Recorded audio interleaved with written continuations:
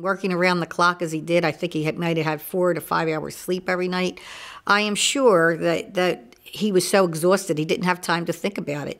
And I believe now that I've heard him tell stories about it now over the years, I now know that he probably, the only time he had even time to think about it is when he was sleeping, and that's when he had his nightmares and his cold sweats and episodes of his arms flailing and all of that.